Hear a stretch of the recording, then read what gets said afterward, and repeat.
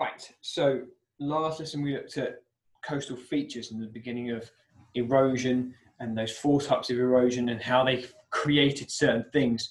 So if we look here, if we were going to put these in an order, we'd be looking at this one first, because this is our smaller result of erosion. We call it a cave, the beginnings of an arch. Then we know that subaerial processes and erosion, probably hydraulic action, is going to smash into those rocks and create what we have here as an arch. Okay, that's actually Durdle Door in Dorset. Now we know, again, subaerial processes, wind and rain, are also there to factor in, and erosion, potentially hydraulic action, and here at the base as well, weakening the rock, and the softer rock, which is already quicker, will then result in a stack. That's a stack from the Needles in the Isle of Wight. It's made of chalk. And then we know through abrasion and hydraulic action, the base of this stack will be undercut and fall down. We get our sunken features or stumps. Okay, so moving forward, I want to look at two other features that are formed before you crack on with your lesson. The first one's headlands and bays. Now, if I press play here, you see on the bottom, it says wave attack. Now, we think which of those three strands of rock are going to be the softer rock. Well, as you see from the animation, as the wave attacks, it attacks the softer rock and erode that quicker than the harder rock, which means what begins to be created is an inequality in the rate of erosion, and actually an inequality in how much rock is being eroded away and left behind. So we end up with a bay. And as you can see, that bay started to be created by the erosion, slowly over time, weakening that softer rock. The harder rock here and here is being eroded, but not as quick as the softer rock. And what we get is a headlands and bays. Think about how helpful bays are to humans and how helpful headlands are to humans, and what we can learn from this process moving forward in terms of coastal management and coastal development, especially in the United Kingdom and more specifically in the southwest of England where we live at the moment. So they're your headlands and bays, and these ones, moving on to, are called wave cut platforms. Oh, fabulous. They are so unbelievably beautiful, and it sounds so weird to say that.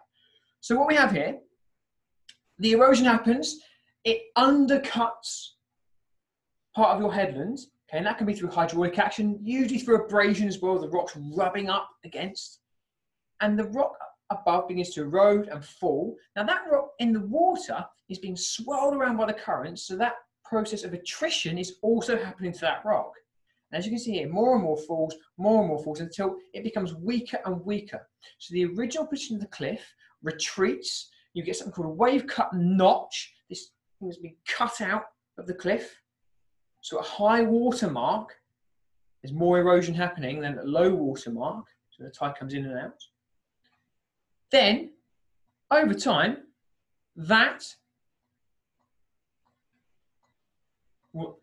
piece of undercut rock will collapse and we will get a wave cut platform. This platform here is where the original position of the cliff would have been.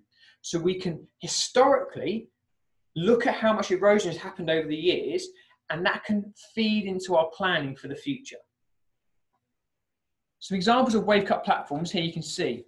We have our cliffs, the area of recession, and then this at low water mark or low tide is the wave cut platform. Another great example is here. You can see here, we're beginning to get features like caves where you can see erosion has happened, all right? And then finally, a beautiful picture here. You can see the sunken nature of that at high water mark. It's very spooky, very mythical, very mysterious. Some more sunken features over here as well.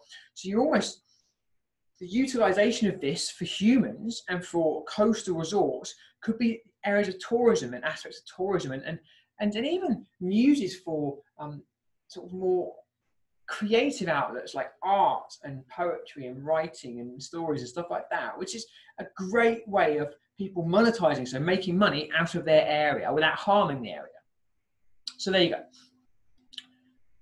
So we know the processes that form these things. We have so form these features. Hydraulic action or pressure, isn't there? Abrasion, attrition, and solution, which is your acid erosion along with the salt within the water. So your lesson, task 1, is a boggle task. Okay, so how many words, keywords linked to our last couple of lessons can you create from here? Now you know how boggle works. It's all about each letter, Scrabble, not boggle, sorry. Each letter has a certain value attached to it. Okay, so if your name was Ben, and you made the name or the word Ben, that would be 3 for the B, 1 for the E, and 1 for the N, so a cost of 5 points. Then for the highest score of points, give yourself 2 or 3 minutes, don't go over that, and then see how many words you can make. Challenge on that one is try and use 50% or 100% of those words you've made in 2 sentences linked to our last 2 lessons. That's a real challenge now. Task 2 is writing 3 sentences about these sunken features so we know what they are. Okay. How does it help us predict and plan for future coastal development? Task 3, now you're going to see some 5 images and I want you to state on your sheet whether or not they are created by erosion or deposition. Okay, so it says A, B, C, D, and E. And the final task is going to take you a little bit longer, this one, because it's a longer written answer. Now you gain some more understanding and learning about coastal features. So, using that aspect of point, evidence, explain, and link, key question is, would you like to live on the southwest coastline of the United Kingdom? So, what's your point? Yes, you would. No, I wouldn't. And be forthright with your point and direct with it, okay? The idea of oracy and vocabulary. Evidence, so location examples, the examples of features and things and aspects like that you've learnt about and how you could feed that into your answer. Explain, use what we've learnt and then link. Make sure it links together and it reads well. That's very important. So underneath you have the success criteria of what you need to do to be successful. Communicate with each other on the stream. Communicate with each other. Communicate with myself if you need support. And yeah, enjoy. Really looking forward to seeing some of your work. Speak later. Bye.